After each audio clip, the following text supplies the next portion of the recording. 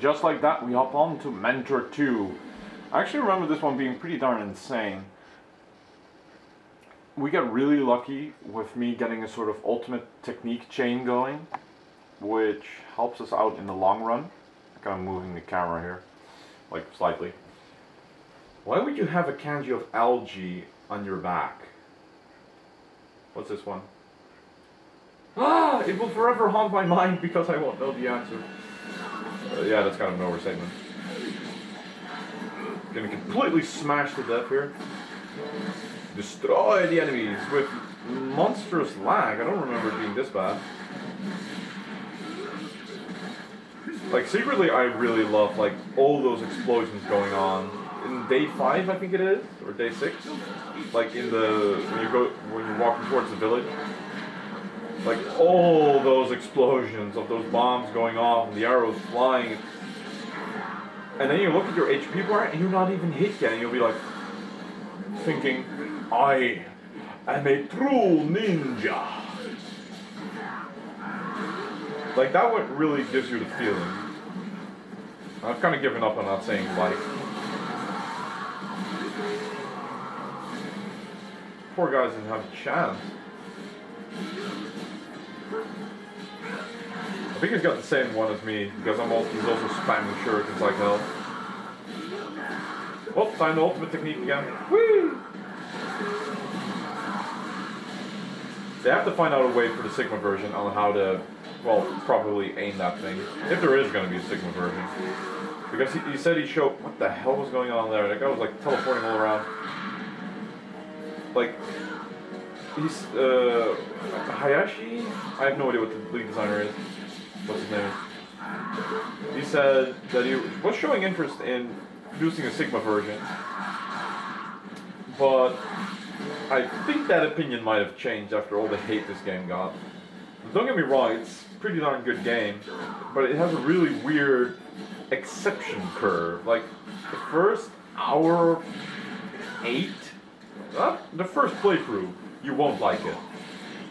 I can pretty much guarantee that, especially if you're a Ninja Gaiden fan. But let it grow on you, and then it'll show its true colors. And especially when you start to master the steel and bone technique, it's pretty good. But that being said, I'm actually surprised they're actually still, that's twice actually, that they're still releasing DLC. Like, it was already announced, and there's all these sorts of glitches. Right now the game's on platinumable due to certain challenges crashing the instant a certain point is reached.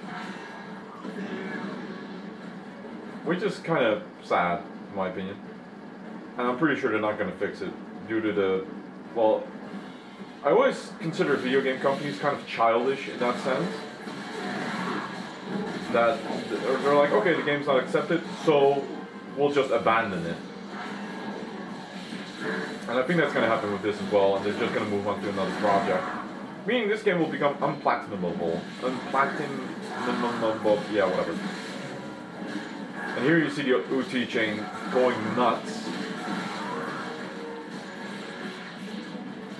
Whee! And there we go again. I wonder what Fanrul is thinking. He was like, what the hell is going on? Oh, there we go again.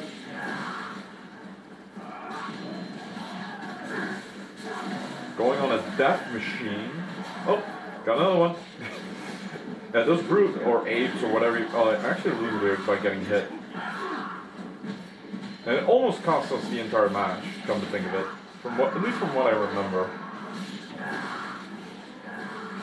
Well, the basic gist is, those apes, when killed, give enormous, well, I like to call it blood energy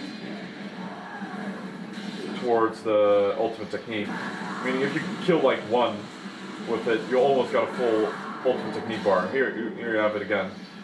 Almost filled again, but I'm saving it for the, I think I'm saving it for the demon, the scythe guy. He's actually going to show up. Sometimes that auto aim doesn't really work the way it should. Oh, that was really stupid. Because I thought it was teleport.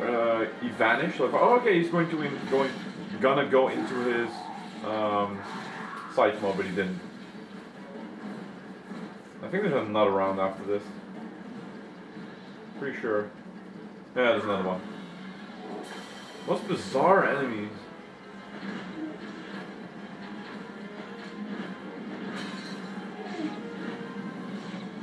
I wonder, can you stun lock them with dual arrows? That would be kind of fun. Jesus, this guy's getting absolutely destroyed. Ah. Oh wait, I remember this.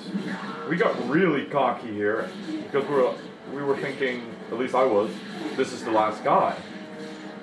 If I want to remember, it isn't. There's one round after this. And we were like completely low on health.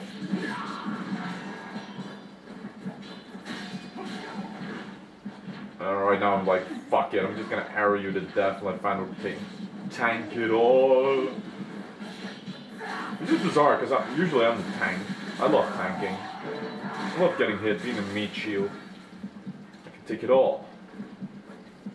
Are we really done here? I'm not sure. I think there's another round. Yeah. At this moment, and I saw these monks, I was like, we have to redo this. We're dead.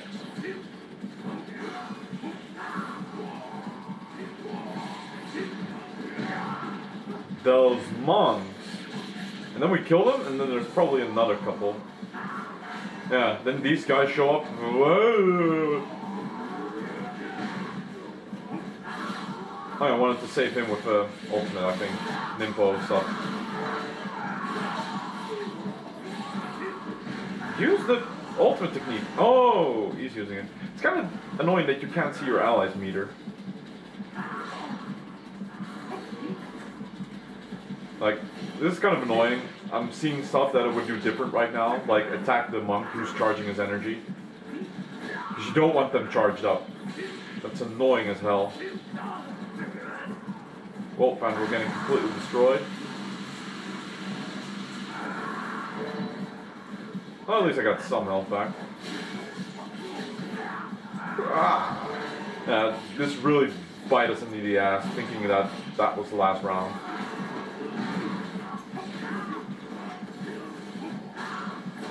And that was complete luck. I mean, look at this health. There's nothing left.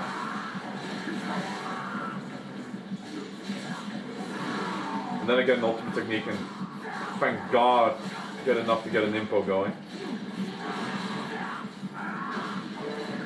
And I even managed to get my contract done. Like I said. Kamehameha. Do no damage, ha!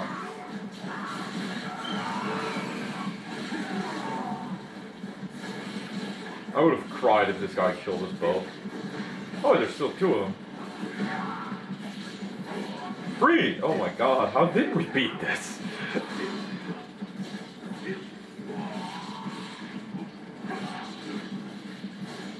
Alright, he's dead now. Izuma! Well, that's one upside. Damaging them charges your Nimpo ability pretty darn fast, which is good. Another one. I'm actually kind of like scared. Like, another one? Oh my god, look at Fandor's HP. Oh, nice, he's got an ultimate. You can do it, man.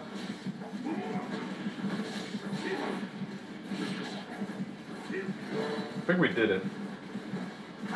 Woo! I'm actually kind of tired just by looking at that. Dear God.